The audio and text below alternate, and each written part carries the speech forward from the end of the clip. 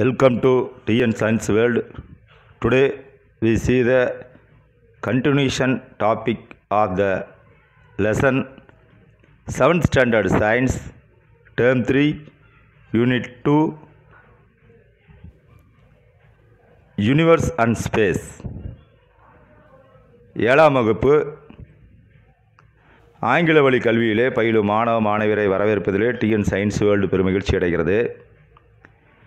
இன்று நாம் காண இருக்கக்கூடிய பாடப்பகுதி ஏழாம் வகுப்பு அறிவியலிலே பருவம் 3 அலகு 2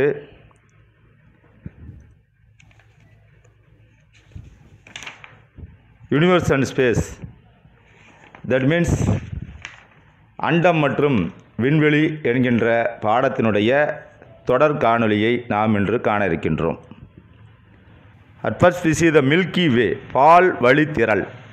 The Milky Way is a galaxy in which our solar system is located. The diameter of Milky Way is over 1 lakh light years. The Milky Way includes stars smaller than our sun as well as many other stars that are thousands of times bigger than the sun. It includes many other celestial bodies of gases, clouds of dust, dead stars, newly born stars, etc. It is also thought to contain at least 100 billion stars. The galaxy that is closer to our Milky Way is Andromeda.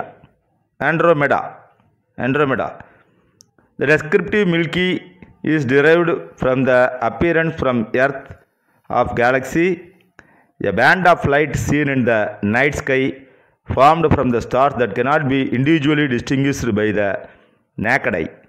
In Indian mythology, this patch called as Akshaganga from the earth, the Milky Way appear as a band because its disc-shaped structure is viewed from within. Galilei first resolved the band of light into individual stars with a telescope in 1610. Until the early 1920s, most astronomers thought that the Milky Way contained all the stars in the universe. Observations by Edwin Hubble showed that the Milky Way is just one of the many galaxies. பால்வழித்திரள் என்பது நம்முடைய சூரிய மண்டலத்தை உள்ளடக்கிய விண்மீன் திரளாகும். பால்வழித்திரளுடைய விட்டம் 1,00,000 ஒளியாண்டுகளாகும். பால்வழித்திரளிலே சூரியனை காட்டிலும் சிறியவையான நட்சத்திரங்களும் சூரியனை விடவும் ஆயிரக்கணக்கான மடங்கு அதிகமான அளவுடைய பல்வேறு பல நட்சத்திரங்களையும் கொண்டுள்ளன. இதில் ஏராளமான விண்மீன் மண்டலங்கள், தூசி மேகங்கள், இறந்த நட்சத்திரங்கள், புதிதாக பிறந்த நட்சத்திரங்கள் ஆகியவை அடங்கும். இது 100 பில்லியன் நட்சத்திரங்களை கொண்டிருப்பதாக கருதப்படுகிறது. நமது பால்வழித்திரளுக்கு அருகில் இருக்கும் விண்மீன் திரள் ஆண்ட்ரோமெடா ஆகும். The Milky Way does not sit still but is constantly rotating. Our solar system is located within the disk of the galaxies about 27,000 light years away from the center of the galaxy. The solar system travels at an average speed of 8,28,000 km per hour. Even at this rapid speed, the solar system would take about 230 million years to travel all the way around the Milky Way. When the solar system was in the same spot as it is now, there were no humans, no Himalayan mountain on Earth, and the dinosaurs where roaming around the earth. பூமியிலிருந்து பார்க்கும் பொழுது இரவிலே ஒழுக்கற்றை போல் கண்ணுக்குள் தெரியும் வெற்றுக்கண்களால் பிரித்து பார்க்க முடியாத நட்சத்திர தொகுப்பு. ஆதலால் இது பால் என்ற அடைமொழியை பெறுகிறது. புராணங்களிலே இது ஆகாச கங்கா என அழைக்கப்படுகிறது. பூமியிலிருந்து பார்க்கும் பொழுது பால்வழித்திரள் என்பது ஒரு ஒளிப்பட்டையாக தோன்றுகிறது. கலிலி 1610ஆம் ஆண்டு முதலிலே தனது தொலைநோக்கியினுடைய உதவியுடன் இந்த ஒளிப்பட்டையானது தனிப்பட்ட நட்சத்திரங்களின் தொகுப்பு என கண்டறிந்தார். 1920ஆம் ஆண்டின் தொடக்கம் வரையில் பெரும்பாலான வானியலாளர்கள் பால்வழித்திரளானது பிரபஞ்சத்தின் அனைத்து நட்சத்திரங்களையும் கொண்டிருப்பதாக நினைத்திருந்தனர். எட்வின் ஹப்ளின் ஆய்வுகள் பால்வழி திரள் என்பது பல்வேறு பல விண்மீன் திரள்களிலே ஒன்றாகும் என்பதை சுட்டிக்காட்டின. அடுத்தபடியாக tucked inside very center of galaxy is a monstrous black hole billion of times as massive as the sun. Although black holes cannot be directly viewed, scientists can be their gravitational effect as they change and distort the path of the material around it. Most galaxies, like our Milky Way, are thought to have a black hole in their heart. பால்வழி ஒரு இடத்திலே நிலையாக இருப்பதில்லை, ஆனால் தொடர்ந்து சுழன்று கொண்டே உள்ளது. நமது சூரிய மண்டலம் விண்மீன் மண்டலத்திலிருந்து சுமார் 27,000 ஒளியாண்டுகள் தொலைவில் பால்வழி திரளின் களத்தில் அமைந்துள்ளது. சூரிய மண்டலமானது சராசரியாக 8,28,000 கிலோமீட்டர் மணி வேகத்திலே பயணிக்கிறது. இந்த சடுதியானது வேகத்தில் கூட சூரிய குடும்பம் பால்வழி திரளை முழுமையாக சுற்றி வர சுமார் 230 மில்லியன் ஆண்டுகளாகும். இதற்கு முன் சூரிய குடும்பம் இதே இடத்தில் இருந்தபோது பூமியில் மனிதர்களும் இல்லை, இமயமலையும் இல்லை. ஆனால் டைனோசர்கள் மட்டுமே பூமியிலே சுற்றித் திரிந்தன என விளக்கப்படுகிறது. அதற்கு அடுத்தபடியாக நமது விண்மீன் திரளுடைய மையத்திலே சூரியனைப் போல பில்லியன் மடங்கு அதிக நிறையுடைய ஒரு பயங்கரமான கருந்துளை காணப்படுகிறது. இக்கருந்துளை நேரடியாக பார்க்க முடியாது என்றாலும் விஞ்ஞானிகள் அதன் ஈர்ப்பு விளைவுகளை கொண்டு அதன் இருப்பினை கண்டறிகிறார்கள். நமது பால்வெளி திரளில் உள்ளது போல பல விண்மீன் திரள்களின் இதயத்திலே கருந்துளை இருப்பதாக எண்ணப்படுகிறது. தென் constellations is a recognizable pattern of stars in the night sky when viewed from the Earth. International Astronomical Union has classified 88 constellations to cover the entire celestial sphere. Many of the old constellations have a Greek or Latin names and are often named after mythological character. விண்மீன் மண்டலம் பூமியிலிருந்து பார்க்கும் பொழுது இரவு வானத்திலே காணப்படும் பிரித்தறிய முடிகின்ற நட்சத்திரங்களுடைய அமைப்பு விண்மீன் மண்டலம் என அழைக்கப்படுகிறது. சர்வதேச வானியல் சங்கம் 88 விண்மீன் மண்டலங்களை வகைப்படுத்தியுள்ளது. பழைய விண்மீன் மண்டலங்கள் பலவும் கிரேக்க அல்லது லத்தீன் புராண கதைகளிலே வரும் கதாபாத்திரங்களின் பெயர்களையே கொண்டிருக்கிறது. உர்சா மேஜர் சப்தரிஷி மண்டலம் is a large constellation and it's over a large part of the sky. The most striking feature of this constellation is a group of 7 bright stars known as a Big Dipper, 7 sages in Indian astronomy. Ursa major Saptarishi மண்டலம் என்ற ஒரு பெரிய விண்மீன் மண்டலமாகும். அது வானத்தினுடைய பெரும்பகுதியை உள்ளடக்கியது.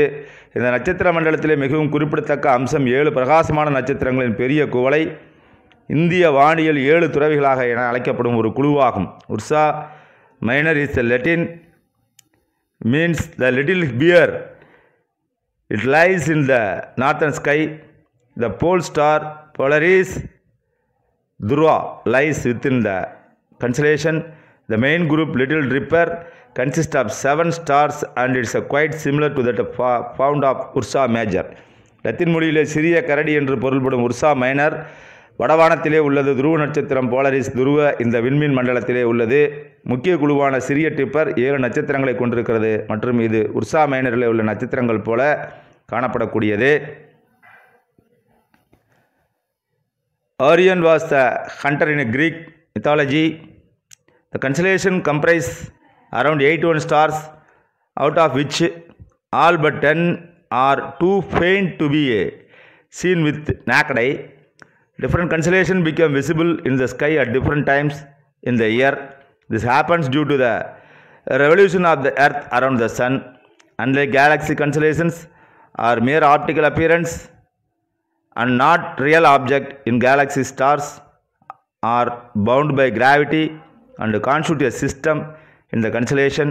One star may be near and another very, very far, but because they are in the same direction appear to near to the each of theirs in the sky.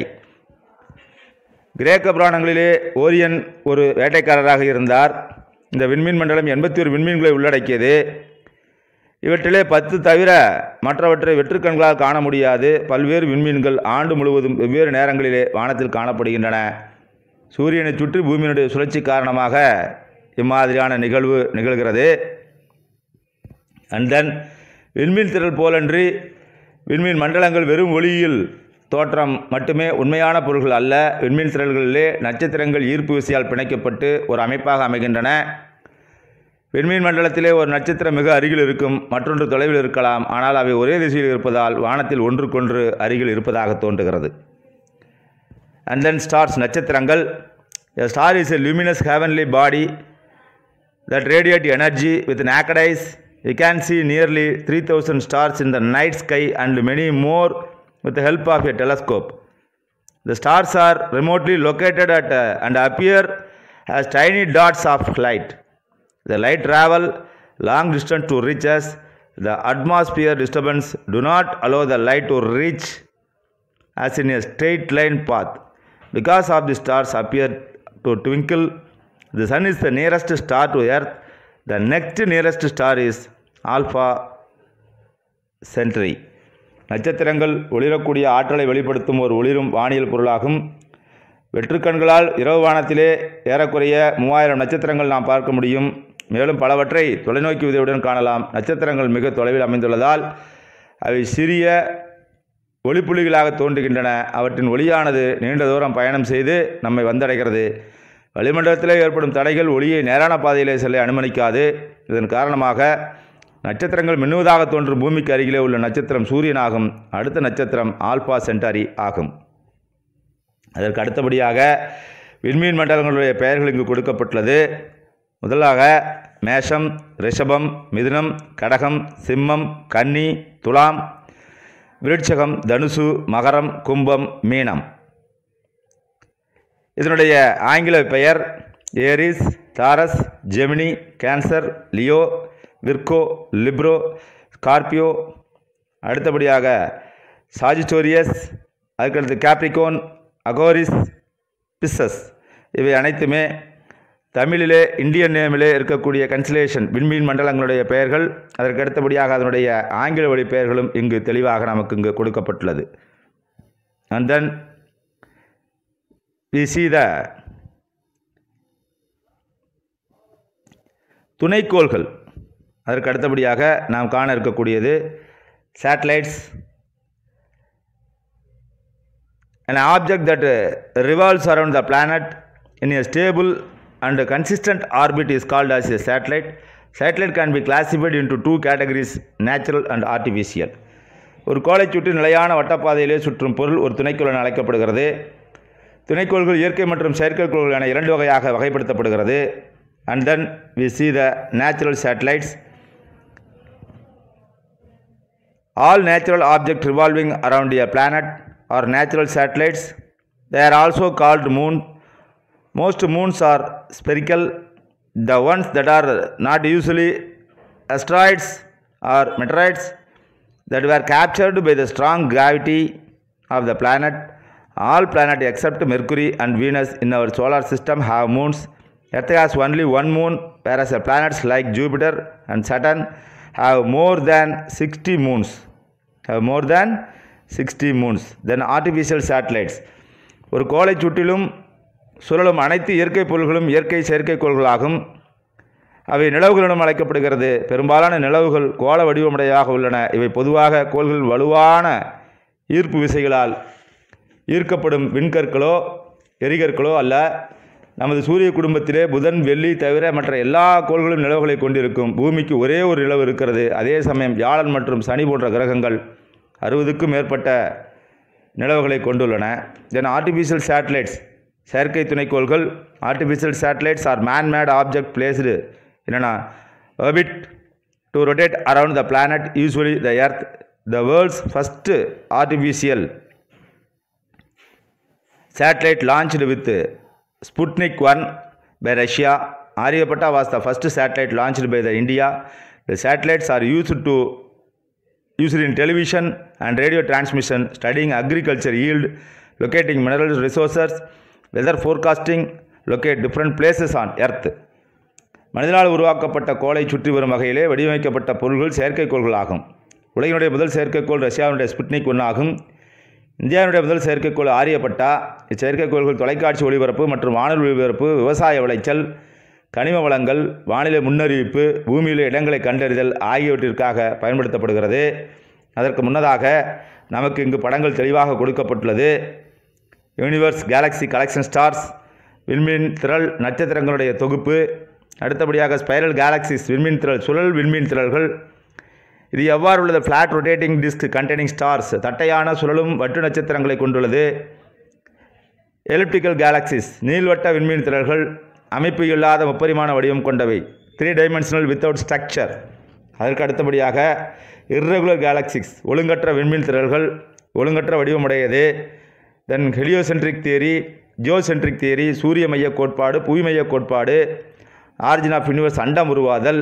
அதற்கு அடுத்தபடியாக பிளானட், ஸ்டார்ஸ், மில்கி வே, கோள்கள், விண்மீன்கள், பால்வழி திரள்கள் என செயற்கைக்கோள்கள், கோள்களை சுற்றி வரக்கூடிய விண்பொருள்கள் என்பதையும், நட்சத்திரங்கள் சுற்றி சுழலும் பொருள்கள், objects revolving around the stars, luminous heavenly bodies radiating light, the Galaxy in which our solar system is located, நமது சூரிய குடும்பத்திலே உள்ள விண்வெளி திரள்கள் என்ன என்பதை பற்றியும், அதற்கு அடுத்தபடியாக space and time emerges together about billions of years ago, பல பில்லியன் ஆண்டுகளுக்கு முன்பு விண்வெளிகள் மற்றும் நேரம் ஒன்றாக வெளிப்பட்டன என்பதையும், Sun is supported to be at the centre, earth is supported to be at the centre, பூமி மையத்தில் உள்ளது, சூரியன் மையத்தில் உள்ளது என்பதை பிரபஞ்சம் வாயிலாக, படத்தின் வாயிலாக நமக்கு இங்கு தெளிவாக விளக்கப்பட்டுள்ளது.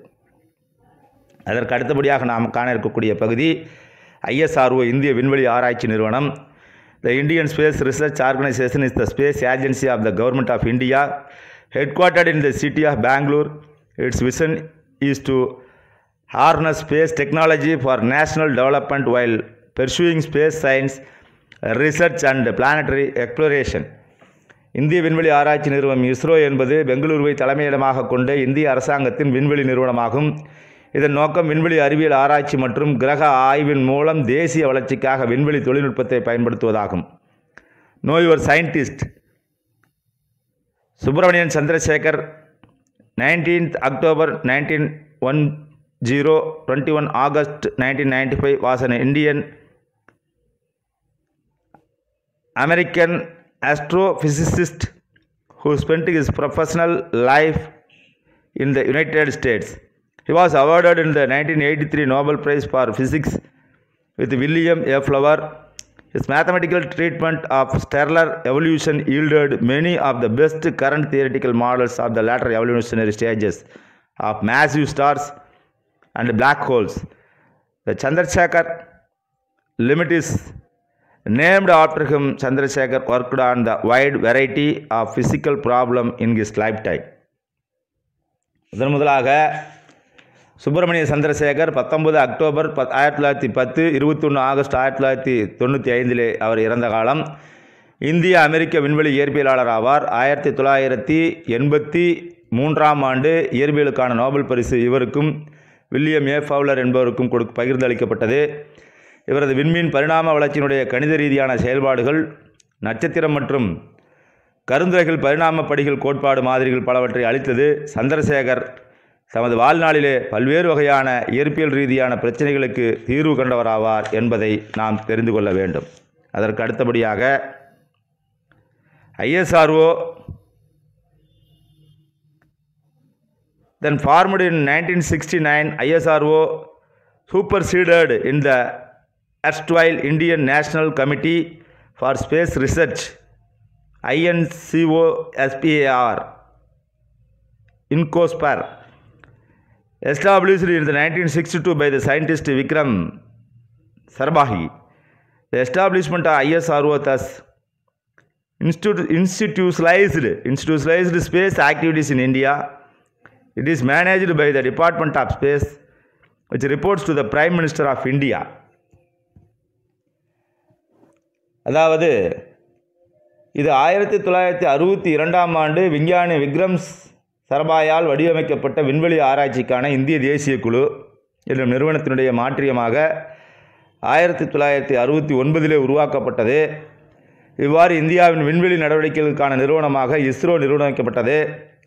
விண்வெளித்துறையால் நிர்வகிக்கப்பட்டு இந்திய பிரதமருக்கான அறிக்கை சமர்ப்பிக்கப்பட்டது என்பதை இது விளக்குகிறது.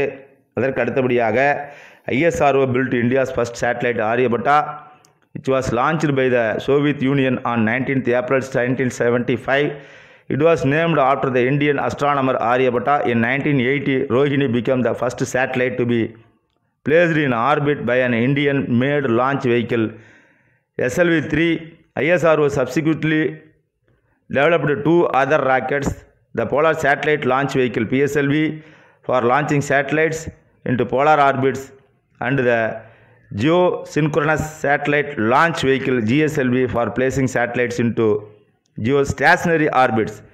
These rockets have launched numerous communication satellites and Earth observation satellites. Satellites navigation systems like Gagan and IRNSS have been deployed in January 2014. ISRO used an indigenous cryogenic engine in a GSLV D5 launch of the GSAT-14. ISRO sent a lunar orbit Chandrayaan-1 on October 22, 2008 and Mars Orbiter mission on 5th November 2013, which entered Mars orbit on 24th September 2014, making India the first nation to succeed in the first attempt of Mars, and ISRO the fourth space agency in the world as well as the first space agency in Asia to reach Mars orbit. On 18th June 2016, ISRO set a record with a launch of 20 satellites in a single payload. On 15th February 2017, ISRO launched 104 satellites in a single rocket PSLV C-37 and created a world record. ISRO launched is the heaviest rocket geosynchronous satellite launch vehicle Mark 3 GSLV Mark 3 on 5th June 2017 and placed communication satellite GSAT-19 in orbit. With this launch, ISRO became capable of launching 4-ton heavy satellite. ISRO launched Chandrayaan-2 on July 22, 2019, geosynchronous satellite launch vehicle GSLV Mk3. It entered the moon's orbit on August 20, 2019 and it is landed on the moon on September 7. இந்தியாவின் முதல் செயற்கைக்கோளான ஆரியபட்டாவை இஸ்ரோ கட்டமைத்தது. 1980 இந்தியாவால் உருவாக்கப்பட்ட SLV-3 என்னும் ஏவுகணை வாகனம் முதல் சுற்றுப்பாதையிலே ஏவப்பட்ட முதல் துணைக்கோள் என்ற பெருமை ரோகிணி என்னும் செயற்கைக்கோளை சாரும். இஸ்ரோ பின்னர் 2 ராக்கெட்டுகளை உருவாக்கியது. துருவ செயற்கைக்கோள் வெளியீட்டு வாகனம் PSLV செயற்கைக்கோளை துருவ சுற்றுப்பாதையிலே செலுத்துவதற்காக மற்றும் ஜியோ சின்க்ரோனஸ் செயற்கைக்கோள் ஏவுதல் வாகனம் GSLV செயற்கைக்கோள்களை புவிசார் வட்டப்பாதையிலே வைப்பதற்காக உருவாக்கப்பட்டது. இந்த ராக்கெட்டுகள் ஏராளமான தொலை தொடர்பு செயற்கைக்கோள்கள் மற்றும் பூமி கண்காணிப்பு செயற்கைக்கோள்களை விண்ணிலே ஏவின. துணைக்கோள்கள் வழிசெலுத்துதல் அமைப்புகளான காகன் மற்றும் IRNSS போன்றவை நிறுவப்பட்டன. ஜனவரி 2014 இஸ்ரோ உள்நாட்டு கிரையோஜெனிக் கேந்திரமான GSLV D5 உதவியுடன் GSAT-14 நிறுவியது. இஸ்ரோ 2008 அக்டோபர் 22 அன்று Chandrayaan-1 என்ற சந்திரனை சுற்றும் துணைக்கோளை ஏவியது. 2013 நவம்பர் 5ஆம் தேதி செவ்வாய் கிரகத்தை சுற்றும் மங்கள்யான் எனும் துணைக்கோளை ஏவியது. இது 2014 செப்டம்பர் 24 அன்று செவ்வாயினுடைய சுற்றுப்பாதையிலே நுழைந்து முதல் முயற்சியிலேயே செவ்வாயை அடைந்த நாடு என்ற பெருமையை இந்தியாவிற்கும், செவ்வாயின் சுற்றுப்பாதையை தொடும் உலகின் 4வது விண்வெளி நிறுவனம் மற்றும் ஆசியாவின் முதல் விண்வெளி நிறுவனம் என்னும் பெயரையும் இஸ்ரோவிற்கு பெற்றுத்தந்தது. 2016 ஜூன் 18 அன்று இஸ்ரோ ஒரு சுமைதாங்கியினுடைய 20 துணைக்கோள்களை விண்ணிற்கு அனுப்பி சாதனை படைத்தது. 2017 பிப்ரவரி 15 அன்று ஒரே ஏவுகணையில் PSLV C-37 104 துணைக்கோளை விண்ணிற்கு செலுத்தி உலக சாதனை புரிந்தது. இஸ்ரோ அதனது மிக கனமான ஏவுகணையான ஜியோசின்க்ரோனஸ் செயற்கைக்கோள் ஏவுதல் வாகனம் GSLV Mk3 மூலம் GSAT-19 என்னும் துணைக்கோளினை 2017ஆம் ஆண்டு ஜூன் 5ஆம் தேதி வட்டப்பாதையில் நிறுவியது. இதன் மூலம் 4 டன் கடினமான துணைக்கோள்களை நிறுவும் நிறுவனமாக இஸ்ரோ மாறியது. இஸ்ரோ 2019 ஜூலை 22 அன்று Chandrayaan-2 என்றும் துணைக்கோளை ஜியோசின்க்ரோனஸ் செயற்கைக்கோள் மூலம் ஏவுதல் வாகனம் GSLV Mk3 மூலம் சந்திரனுக்கு ஏவியது. இது 2019 ஆகஸ்ட் 20 அன்று சந்திரனுடைய சுற்றுப்பாதையிலே நுழைந்து செப்டம்பர் 7 அன்று அதன் லேண்டர் என்னும் துணை வாகனம் நிலவிலே தரையிறங்கியது என்கின்ற இந்த இறுதி நிகழ்வோடு more to know in 1899 Galileo Galilei was memorized with the launch of the Jupiter bounded space probe bearing his name. During its 14 years voyage, the Galileo space probe and its detachable mini probe visited Venus and asteroids. Gaspra observed in the impact of comet Shoemaker-Levy 9 on Jupiter, Europa, Galileo, Io, and Amalthea. In order to avoid the possible contamination of one of the Jupiter's moon, the Galileo space probe was purposely crashed into Jupiter at the end of its mission in September 2013. 1989 Galileo Galilei வியாழன் சார்ந்த விண்வெளி நுண்ணாய்வுக்காரனுக்கு அவரது பெயர் சூட்டப்பட்டு நினைவு கூறப்பட்டார். இதன் 14 வருட விண்வெளி பயணத்திலே கல்வி, நுண்ணாய்வுக்கலனும் அதிலிருந்து பிரிந்து செல்லக்கூடிய சிறுகலனும் இணைந்து வியாழன் கப்ஸ்ரா என்னும் துணைக்கோள், ஷூமேக்கர் லெவி 9 என்னும் வால் நட்சத்திரத்தினால் வியாழனில் உள்ள தாக்கம், யூரோப்பா, கலிஸ்டா, இயோ மற்றும் அமெல்தியா போன்றவையாகும். வியாழன் ஒரு நிலவுடன் கலிலியோ கலப்பதனை தடுப்பதற்காக இதன் பணியின் முடிவிலே வியாழனிலேயே சிதைக்கப்பட்டது என்கின்ற இந்த இறுதி நிகழ்வோடு பாடம் 2 Universe and Space should be completed. We will see again the next video. Until then, thank you so much.